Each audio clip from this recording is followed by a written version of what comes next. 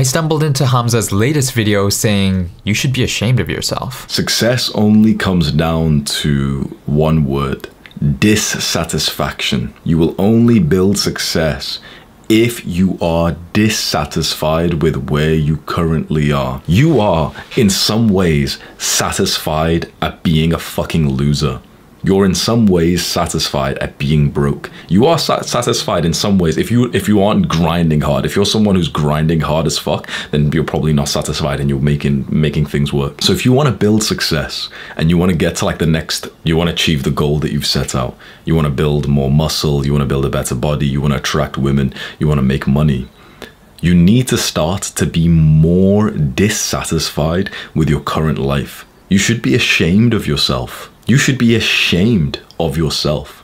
You should be so fucking embarrassed if you're watching this video, because 99% of guys, you're broke as fuck. You need to be dissatisfied with life to create the first pillar of change. For men, negative emotion is actually really valuable. I was thinking about this, and actually this is in line with what Andrew Huberman said. In the goal setting episode, Huberman said that negative visualization is actually more positive than positive visualization when you don't feel like doing the thing. And most of the time, you're not going to feel like doing the thing. At least that's the case for me. If you are not feeling motivated, then what the scientific literature tells us is that you actually want to spend 1 to 3, maybe 5 minutes visualizing failure, visualizing how terrible you will feel if you do not achieve your goal, visualizing severe consequences, perhaps mostly of the sort like telling yourself, gosh, I set a goal, I set a 12-week block, I quantify it, I know I want to do this,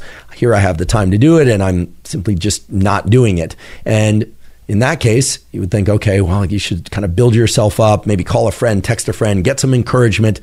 No, if you're not feeling motivated, you want to spend 1 to 3, perhaps 5 minutes meditating, concentrating on what it's going to feel like to fail and the fact that you are not succeeding, but indeed that you are failing. And I know this sounds like rather harsh advice. If you are having a hard time getting motivated toward a goal that you actually want to achieve, then spending that short amount of time thinking about how lousy you'll feel when you don't achieve it recruits certain elements of your so-called autonomic nervous system. It creates shifts in the release of things like epinephrine, norepinephrine. Basically, what I'm saying is, if you're highly motivated to do something, you're ready to go, spend 1 to 3 minutes, maybe 5, visualizing the positive outcomes that you're going to experience when you ultimately finish out that 12-week cycle as a consequence of all the great work that you've done.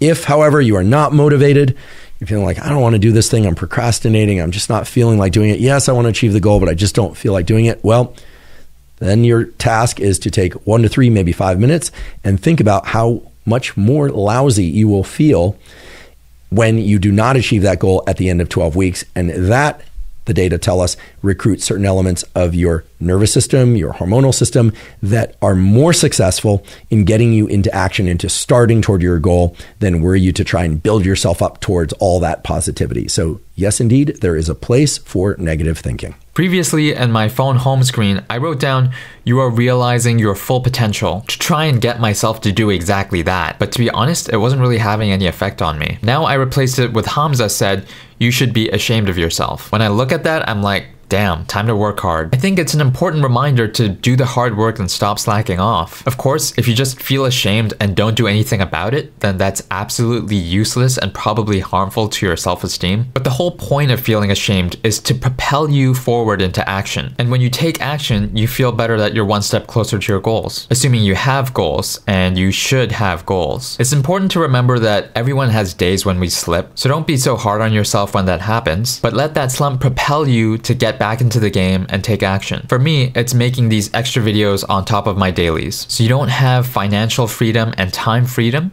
you should be ashamed of yourself. Let's go, baby!